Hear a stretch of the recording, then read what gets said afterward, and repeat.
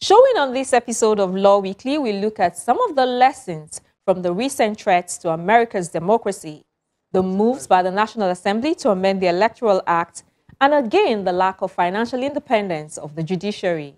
We chat with Senior Advocate of Nigeria and Queen's Counsel, Professor Fidelis Udita. Nasarawa and Lagos State get new judges, plus our recap of some of the top stories from the courts. Hello and welcome to the program. I'm Shola Shieli.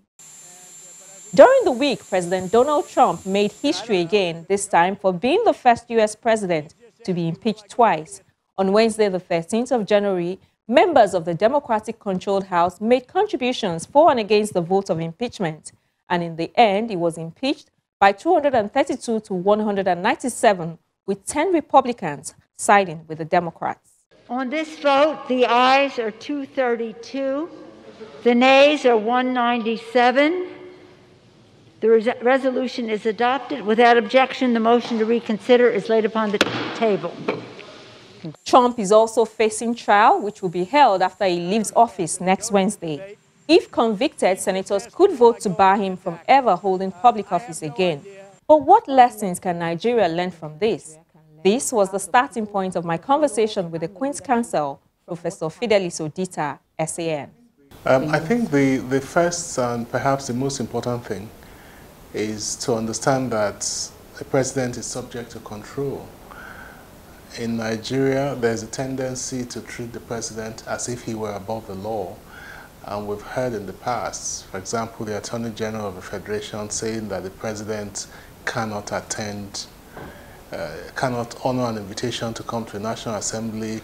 The president has authorized certain things in the national interest which are contrary to law and so on. You know, those are officials who have placed the president above the law. But what we saw in the United States shows that indeed the president is subject to law, and that law was exercised by the House of Representatives. But of course, one has to bear in mind that much as what they did is laudable, nonetheless, it was done largely by a democratic-controlled House of Reps. There were only 10 members of the Republican Party that voted, but I heard the anchors on CNN say that it was a non-partisan impeachment because 10 out of 207 Republicans voted to impeach. I mean, 10 is better than 0, which they had last year. So you're saying that if the House was controlled by the Republicans, we may well not have seen the kind of outcome that we saw. I think in all likelihood, bearing in mind that only 10 Republicans voted in favor, and that even after the mob attack, several Republicans voted to uphold the objections, it must be doubtful whether a Republican-controlled House of Representatives would have impeached Trump the first time, or indeed the second time. Meaning that politics is largely the same everywhere. Absolutely. I think if it were here, there is very little chance that the APC, which is in the pockets of Mr. Buhari, would vote to remove Mr. Buhari from power, quite apart from the frightening elevation of the president to almost a demigod status. Politics would have played a large role. I suspect that in Nigeria, it might have degenerated into a fight of some sort, because here we don't agree to follow processes. Someone must try to seize the mace or hijack or throw chairs, and therefore bring out the animal in them, which is a disgrace.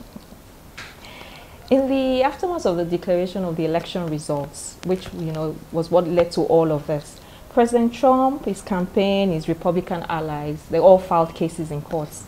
I think I read of at least 42 legal challenges since the election day. They won 0. What do you think that our courts and our institutions can also learn from that? Yes, I think that's an important question, because our courts have played a very controversial role in elections.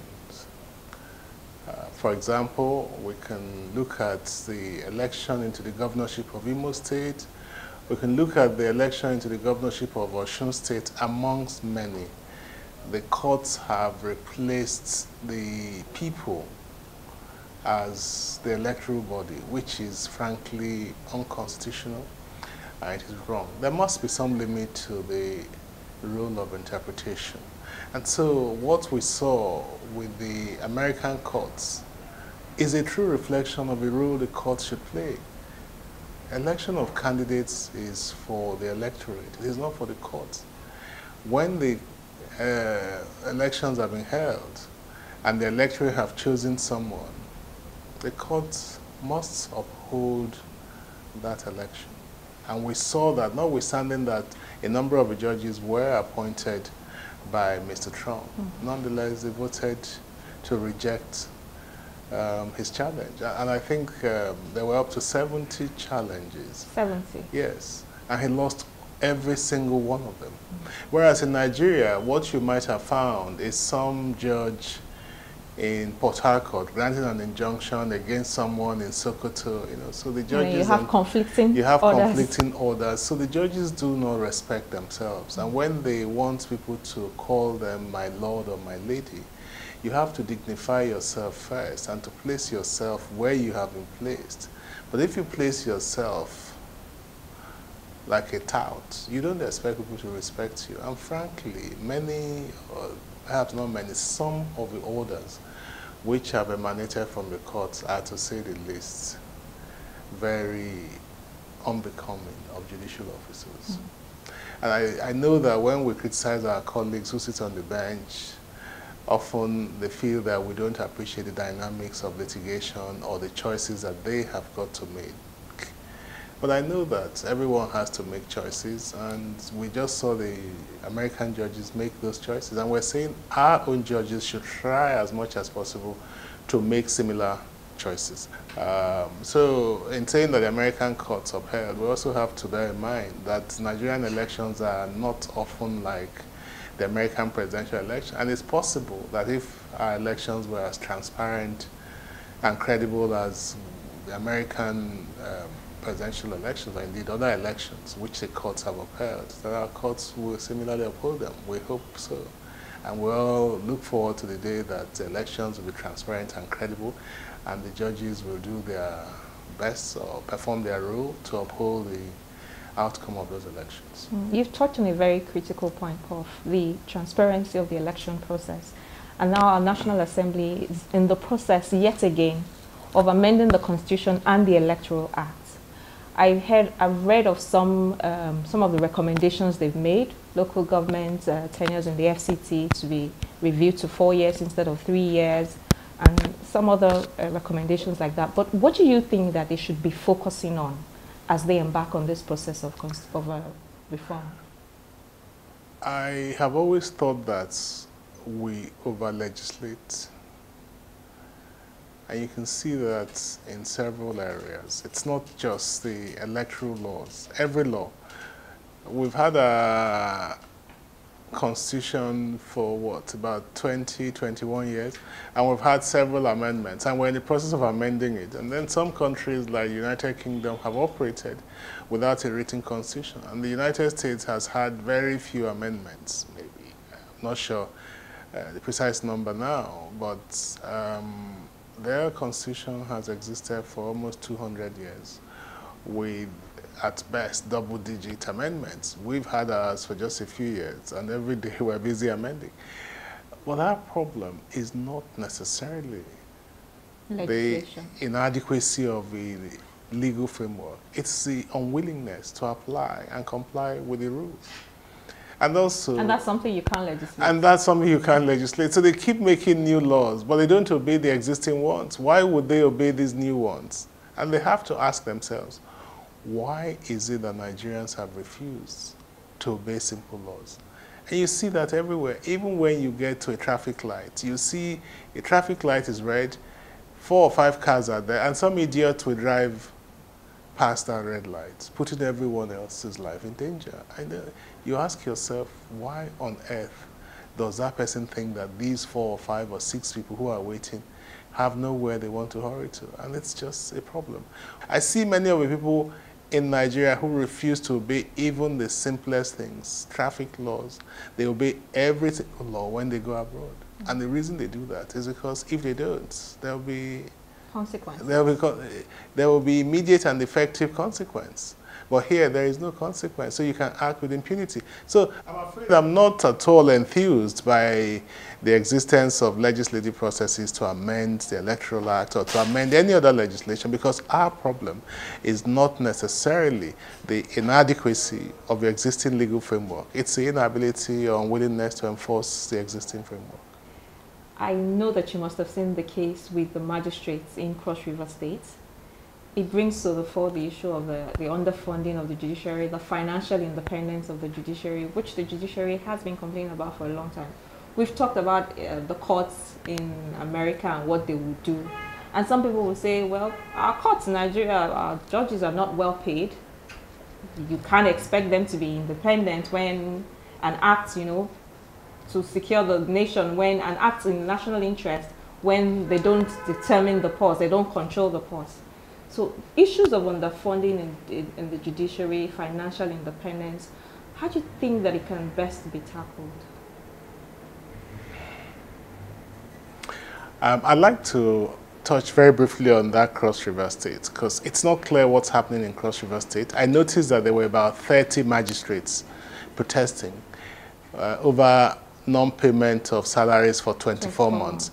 I don't know whether it's just those 30 who are affected or whether there are more of them. Because just those 30 who were just recently appointed. Yes, about that. And I cannot imagine that there are just 30 magistrates in the whole of Cross River State. So there must be issues which affect those 30.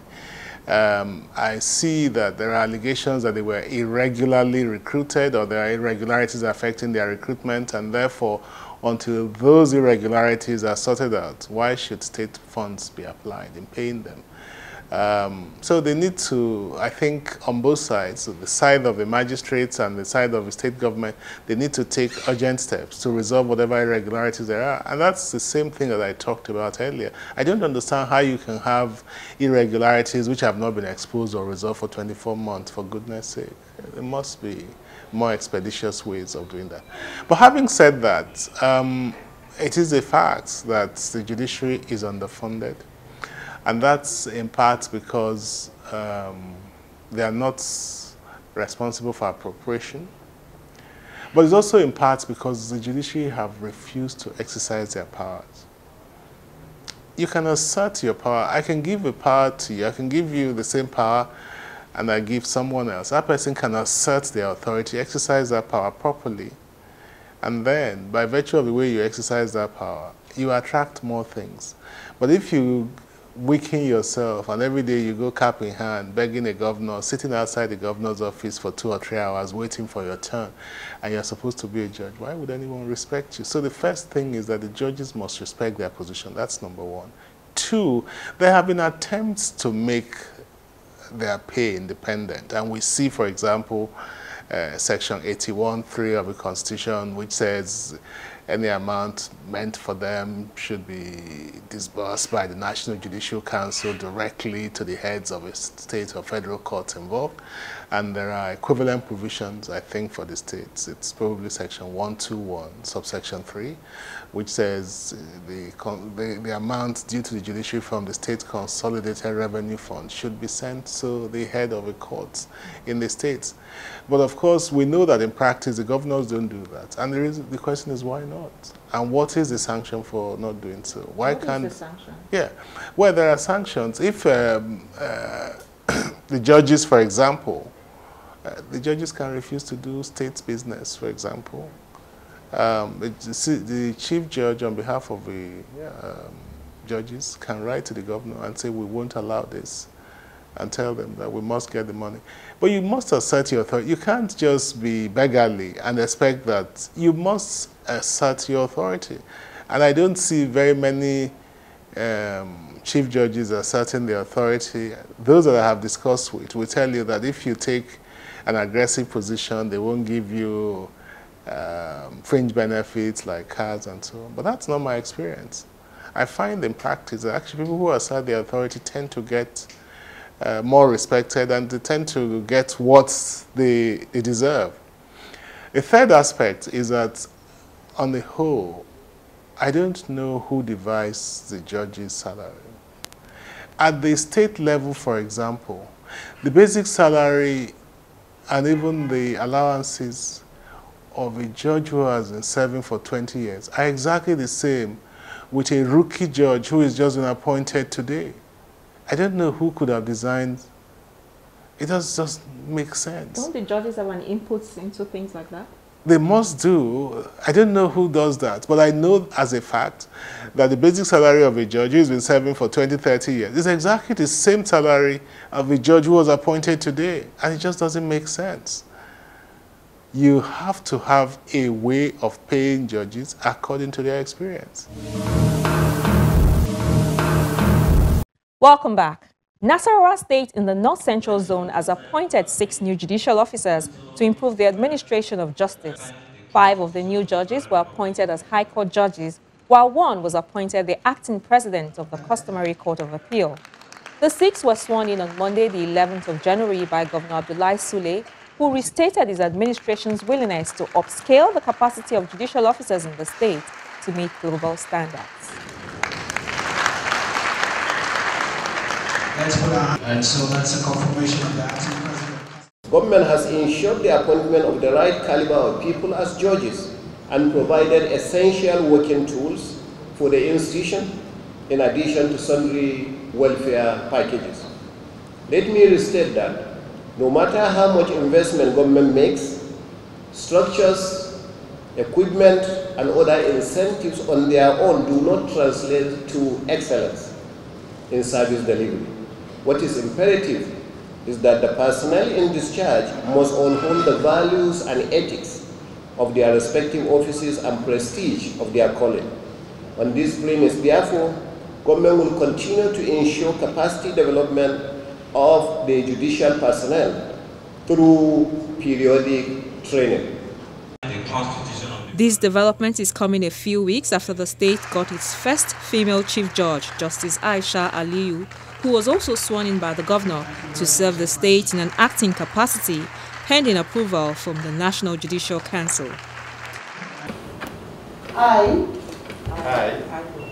In the southwest, the Lagos State Governor Babajide Sanwo-Olu on Wednesday, the 13th of January, swore in 2 new High Court judges, charging them to discharge their duties diligently to the people in the state. They are Justice Olubukola Aigbokabo, who until her appointment was the Deputy Chief Registrar, Special Duties Lagos Division, and Justice Rahman Oshodi, who once acted as Secretary to the Arbitration and Alternative Dispute Resolution Committee of the Section on Business Law.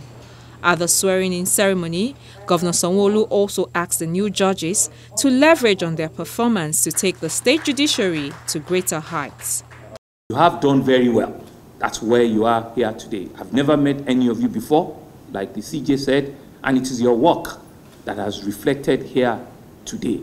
And I want to say that which you've done thus far, you certainly need to also do a lot more.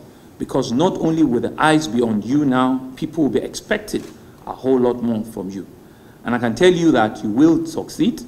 I can see the vibrancy, in the two of you. It's a blend of the young and the not so young. And it goes to reflect how vibrant our judicial is. But more importantly, is to reassure the judiciary that all of the events and all of the promises we gave you last year, we're fully aware of it and will not shy away from those responsibilities. We will, by the grace of Almighty God, build for you bigger, nicer, more beautiful chambers that will speak to the quality of service we render to our citizens. The Chief Judge of Lagos, Justice Kazim Alogba, said the occasion was another testimony of the governor's commitment to the judiciary and the administration of justice in the state.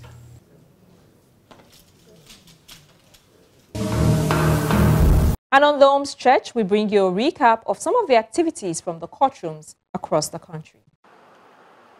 We begin with the report that the Court of Appeal sitting in Abuja has dismissed the appeal filed by 3 persons challenging the emergence of Mr. Yahaya Bello as the governorship candidate of the All Progressives Congress in the 2015 governorship election held in the state.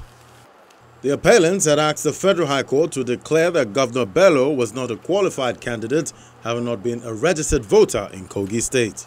In a unanimous judgment delivered by Justice Stephen Ada, the court held the nomination of candidates is the duty of political parties and not that of members of any constituency.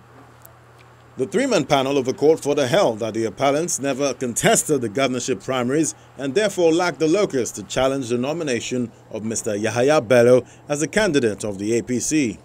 Justice Ada, while affirming the judgment of the Federal High Court delivered on the 20th of March 2018, said the appeal had become an academic exercise.